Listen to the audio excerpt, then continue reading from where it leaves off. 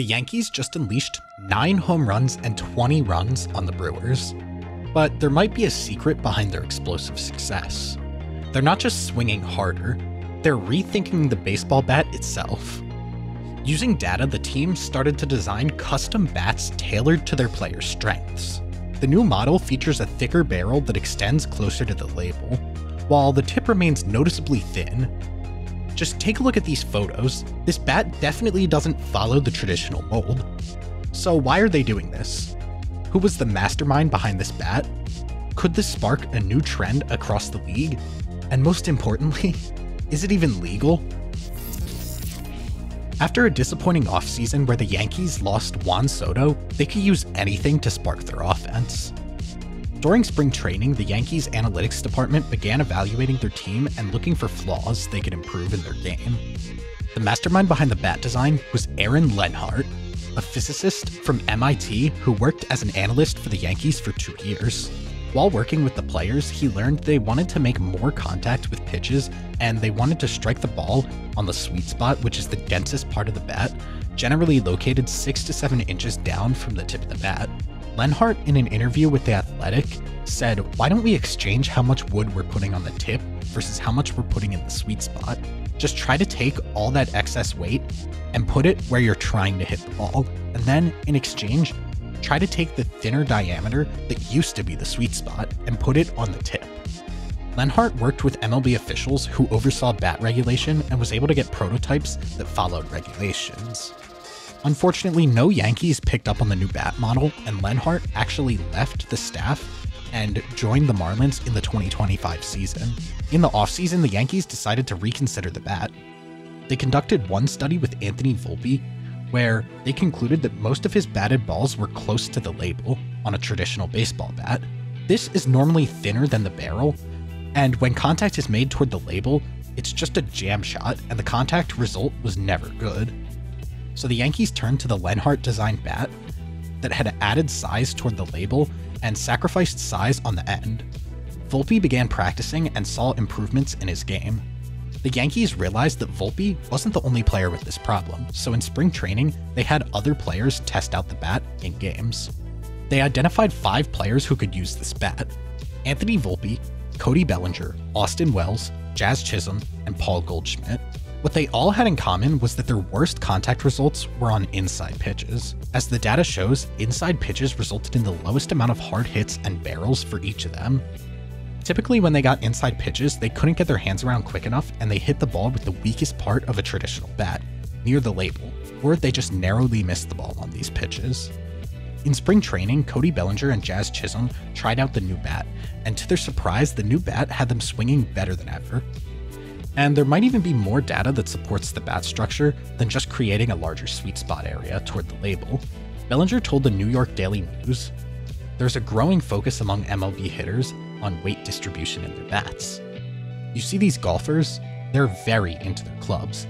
As baseball players, it's like, why are we just picking up a bat and saying, oh, this feels good? Why is there no science behind anything here? You can test your swing path and test your exit velocity. There's data behind everything now." Bellinger brings up a great point, that everything can be tested these days, so why not try as many bat combinations as possible until you get one that gives you the optimal results in bat speed, exit velocity, and more. Of the 5 Yankees using the bat in the regular season, early data shows that all of these players except Goldschmidt have vastly improved their average bat speed. Volpe went from 69.3 miles per hour to 72. Bellinger went from 69 to 71.3. Wells went from 72.4 to 74.6. And Jazz went from 71.9 to 73.4. These improvements make you think that the new bat's weight distribution is a large factor in the Yankees' improved bat speed. But there's even more. The thinner tip of the bat could help generate more foul balls when contact is made. Some players like Cody Bellinger and Jazz Chisholm, in particular, are known for chasing pitches on the outer part of the zone and making weak contact off the end of the bat. Like, take this play for example. Bellinger gets a low and outside pitch and barely makes contact with the ball and skims it off the end of the bat. This resulted in an awful contact result, where it's just a dribbler to the pitcher under 60 miles per hour. Although, with the newly designed bat, that has an even smaller tip, there's a much higher chance that this ball is now fouled off, since the bat doesn't have a large enough surface to generate force to put it into play, or he misses it altogether, which, depending on the situation, might actually be better than weak infield contact. Of the 5 Yankees using the new bat, they all homered in the Yankees' 20-run performance, and it looks like through a very small sample size, they are loving it. I love my bat. I don't know the science of it, I just play baseball, you know what I'm saying? Finding the perfect bat is definitely a balancing act.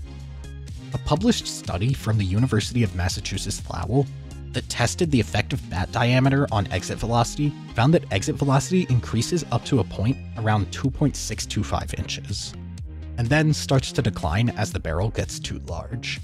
So if the bat diameter is too small, it won't have a large enough sweet spot, and if it's too large, it might be harder to swing and reduce efficiency. The reason players used to cork bats is because it allowed them to keep a larger diameter for the sweet spot, but reduce on weight. Former Yankees player Kevin Smith, who worked with Aaron Leanhardt, said, "You definitely sacrifice some exit velocity if you go for a bigger barrel with the same weight, but the advantage in the contact clip rates outweighs exit velocity in a full season. Having higher exit velocity to start is a plus. Adding weight to the bat can offset." All 5 of the players who elected to use the bat had pretty good baseline exit velocities, and they were mainly looking to improve their contact and barrel rates, so it makes sense why there would be a fit to use this new bat. Then, in a published study from Kobe University, they tested 10 collegiate baseball players with different bats. Each bat varied in size, weight, and shape, but they all met the requirements for a legal collegiate bat. In the study, they concluded the swing of each batter is unique. Therefore, each batter reacted differently to the changes in bat characteristics, such as the mass and the position of the barrel. Some batters had significant decreases in the change of bats, and others remained the same. All of these studies make me believe that this new Yankees bat is not for everyone.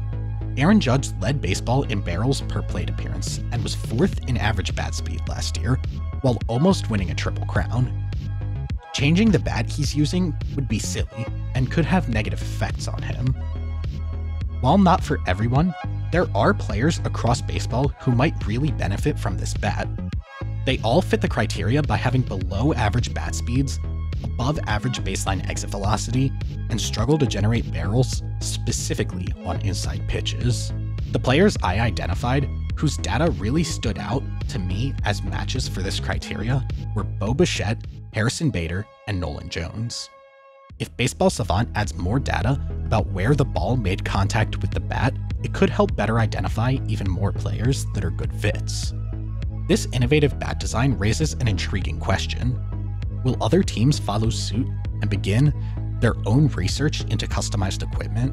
The Yankees may be paving the way for the next big trend in baseball, but only time will tell if this approach becomes the new norm or fades as a brief experiment.